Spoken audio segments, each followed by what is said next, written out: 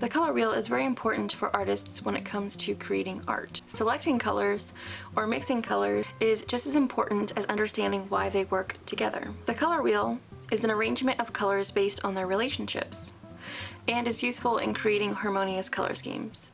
Complementary colors enhance each other's intensity when placed right next to each other, which is why they are often used to create bold, high-contrasting works of art. So let's get started on this invaluable artist's tool.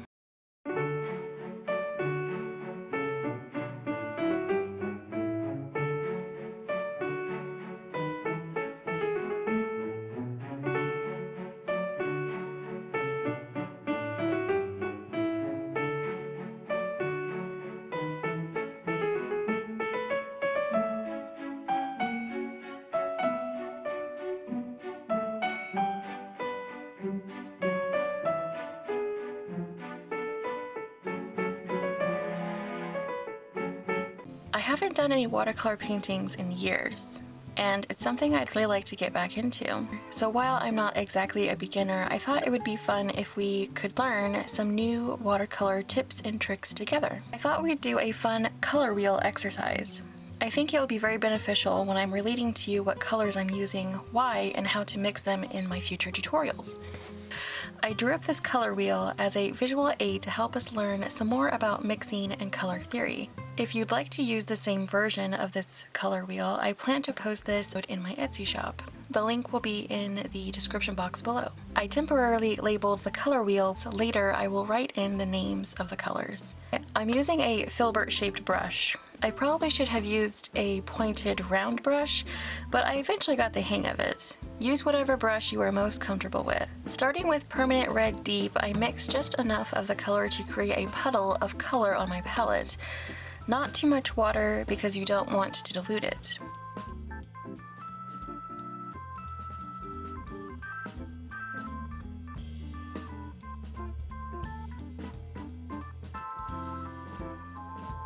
I'm starting with the primary colors, which I will use to create the other colors, so don't be tempted to clean off your palette.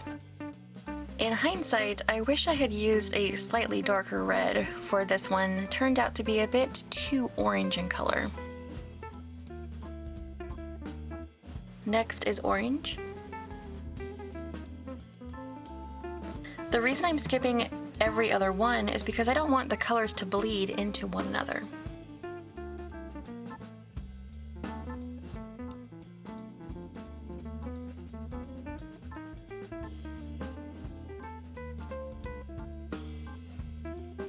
And now permanent yellow.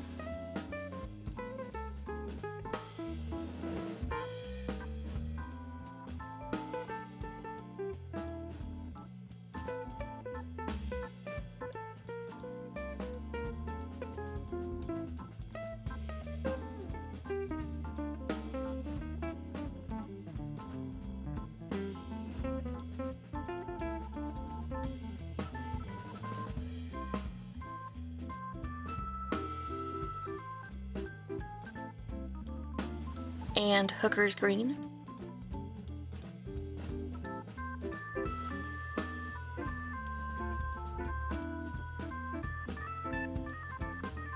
And now for cobalt blue.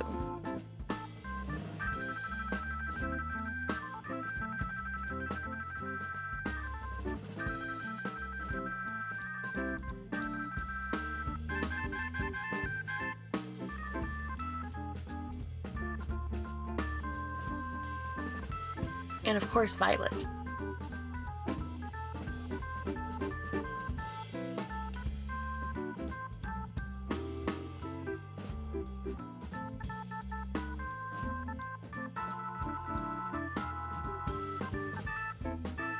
When I started painting the color wheel, perhaps I wasn't thinking clearly and decided to only fill in the largest square, which represents the darkest, least diluted color value.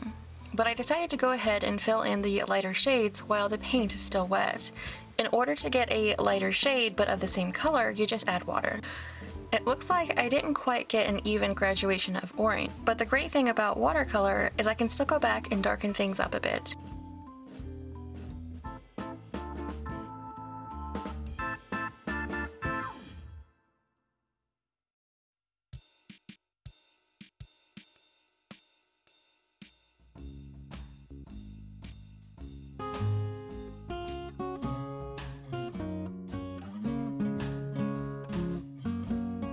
With paper towels, I swatched the mixture to see what tone of red I've mixed. Then I add more orange to get an even mixture. Not too red, not too orange.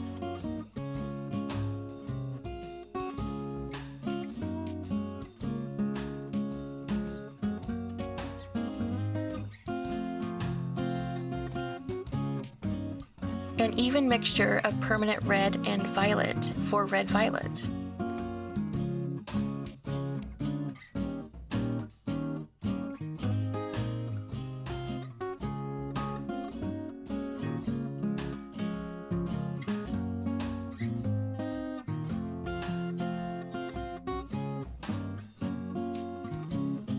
And blue violet.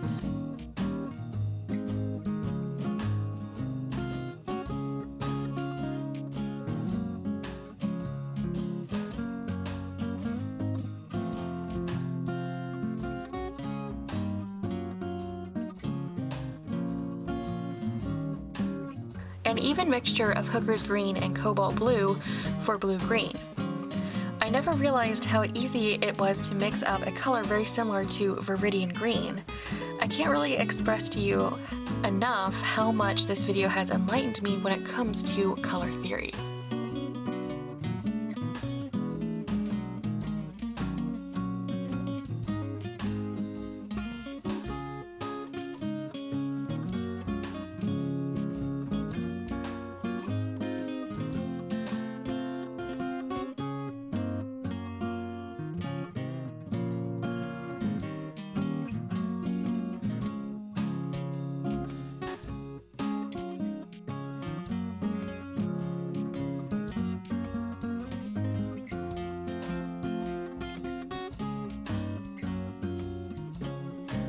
When I first put down my mixture of Hooker's green and permanent yellow deep, I could see that it wasn't quite an even mixture.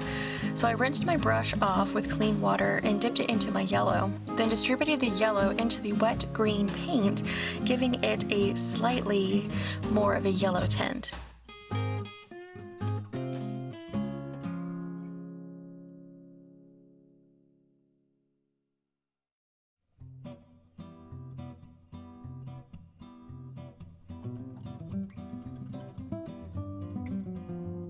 Permanent yellow deep and orange for yellow orange.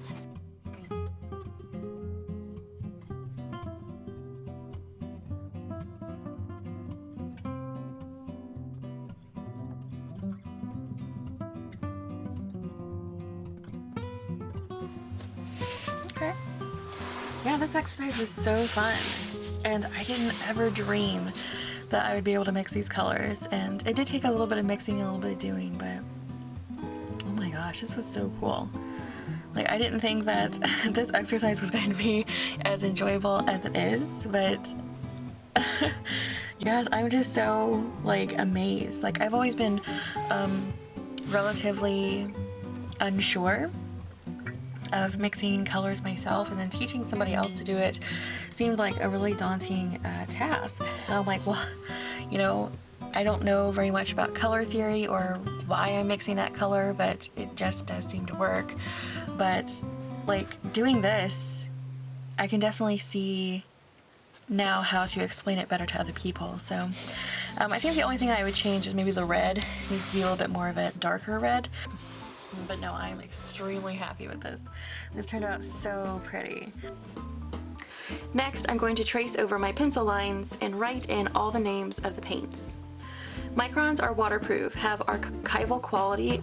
Pigma ink are non-smearing when dry, waterproof and chemical proof, fade resistant, and don't bleed through most papers.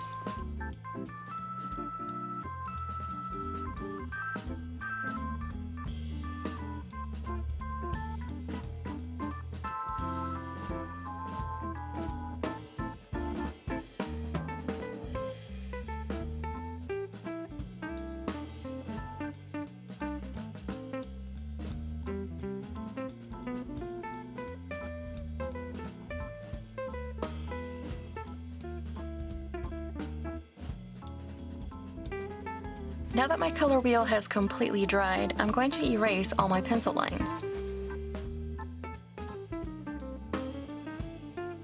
I I labeled each color with a dot system. 1 dot for primary colors, 2 dots for secondary colors, and 3 dots for tertiary colors.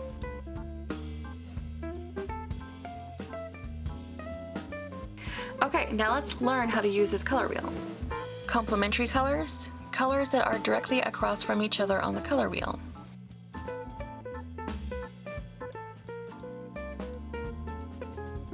Split complementary colors, colors directly across from each other but separated by one color.